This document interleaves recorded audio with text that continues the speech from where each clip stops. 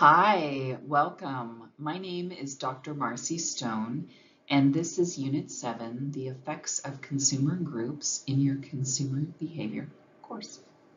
This course has 10 units, and Unit 7 is on the effects of consumer groups. These are the Unit 7 learning outcomes. Explain how we are motivated to buy or use products in order to be consistent with what other people do. Explain how consumers' word of mouth, both positive and negative, is often more influential than advertising campaigns. Assess how online technologies are accelerating the impact of word of mouth communication. Identify how social networking is changing the way companies and consumers interact. Identify the demographic factors that relate to family and household structure. Why are learning outcomes important? So every learning outcome ties back to course materials and content. And that includes your assessments and also your test preparation. And then these are the Unit 7 overview topics. So we have consumer buying motivations, consumer word of mouth versus advertising campaigns, social networking and communication, and then we have demographic factors. And then these are the vocabulary terms that we're going to be discussing in this presentation. All right. So there are quite a few things that influence the consumer buying decision process. So these might include friends, social media, family, coworkers, or online reviews. Sometimes a consumer may make a decision to buy a product to compete with friends or neighbors. And this thought process may be conscious or unconscious. Other influences on the consumer buying decision process may include culture, social class, or groups the consumer belongs to. From a marketing perspective, it's important to consider that influences may come from a variety of sources. Okay, so this slide, it just analyzes, again, that consumer buying process. We look at need recognition. So I have a problem, we search for product information. We might look at several products and then evaluate those. We might actually make a choice and then purchase it. And then we have that post-purchase behavior in here and evaluation of that product again. And then any disposal issues at some point.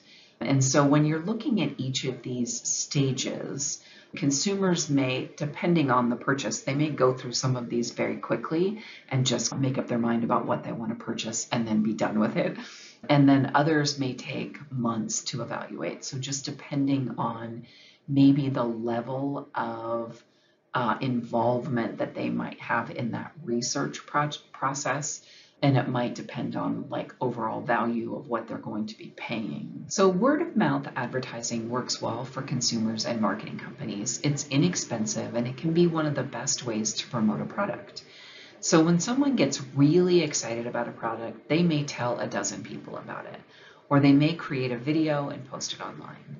Social media is a great way to get word of mouth marketing, advertising promoted. So there's also social media influencers who have a great many followers who might also promote products through word of mouth. So these influencers may be given free products or even might even be paid for their reviews. And advertising campaigns can cost quite a bit of money and take time to develop. So a strategic marketing plan should include the possibility for word of mouth promotions and potentially using or hiring social media influencers. So social media is an effective way to promote products or a brand, and over the last decade it has continually changed. Social media allows companies to better target to their specific market for products and services.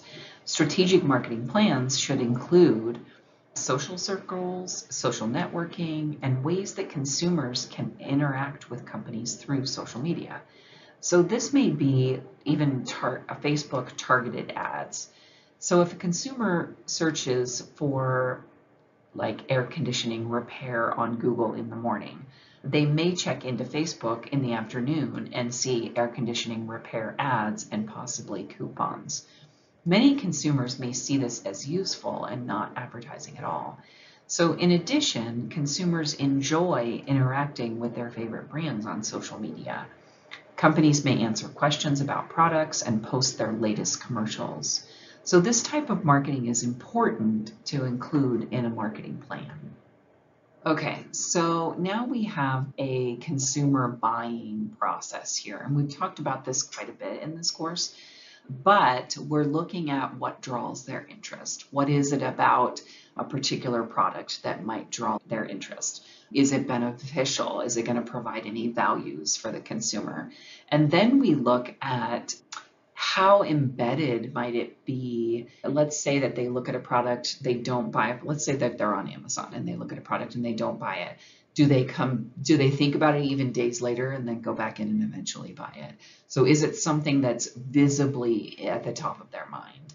And then you have those psychological factors we've talked about. Is it something they're going to love? Is it something they're going to hate? Or do they appreciate it? Are they surprised? Or is it something that maybe they love or hate because of a past experience? I actually recently was searching, so a little bit of a consumer story from me.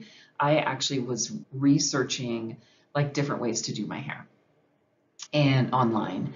And I happened to come across, I don't even remember how, I don't remember if it came up in advertising, but I happened to see different types of blow dryers. And it was the first time, for whatever reason, I've never really actually searched this, but it was the first time I had ever heard that you can buy blow dryers that have brushes in them. And I was like, huh. So I went on to Amazon and looked at a couple, found one that I think it was around $40 and ordered it. And I figured if I didn't like it, I could just return it, that kind of thing. And I didn't really think much about it, just that it would be fun to try, you know. So I get this in the mail, try it the next day, and I'm in love with what it did to my hair. It made my hair a lot straighter. I have a little bit of a wavy hair. And so this thing it dried my hair very quickly.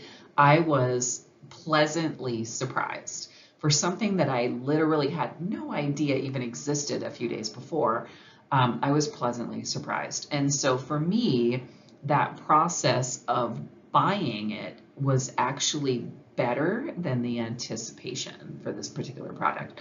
I was so happy about it that I told, 10 people about it in 2 weeks, and now I'm telling you. But I was so happy with it that I told people about it. And the first time I brought it up, someone said, "Oh yeah, I have one of those. It's a Dyson." And I was like, "Dyson? The vacuum people make these things?" And then someone else told me, "Yeah, it's like $600." And I was like, "I don't need that." So it's interesting how we go through these kind of ups and downs almost during the buying process. And sometimes we truly are pleasantly surprised with a product that we weren't even aware of or didn't really have high expectations for, maybe.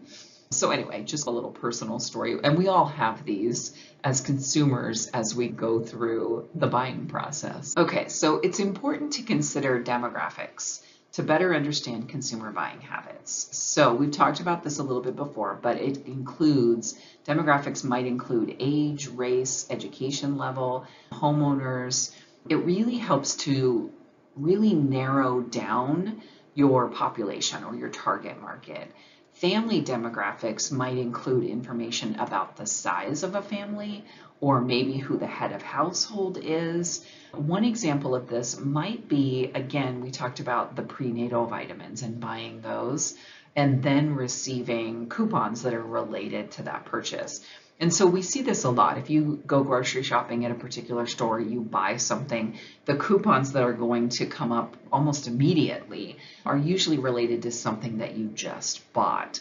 And so it's trying to show you, this system, or the CRM system is trying to show you things that they think you're going to be mostly interested in. And that's really what demographics and narrowing down your market is all about.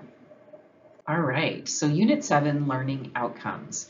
So we talked a little bit about how we get motivated to buy products or maybe to compete with other people. We talked a little bit about how important word of mouth is, both positive and negative, and then how online technologies accelerate that world of word of mouth when we see that with social media. and then how social networking is changing the way that companies and their customers interact with each other, and then any demographic factors that might be related to family and household structure. What's next? Unit 8, the influences of class, ethnicity, and age. My name is Dr. Marcy Stone, and I just wanted to say thanks for listening.